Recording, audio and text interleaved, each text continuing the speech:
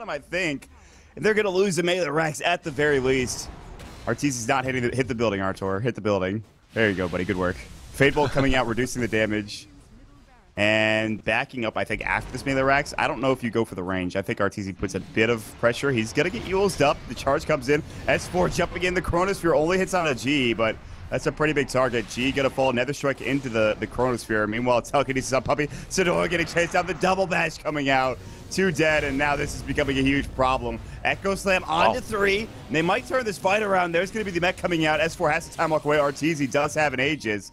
S4 still getting charged. Sidora getting Malphist. S4 maybe looking to go back in. Arteezy hookshot by Zai to save his teammate. Cogs is a BZZ. Another Requiem going. Arteezy going on the warpath.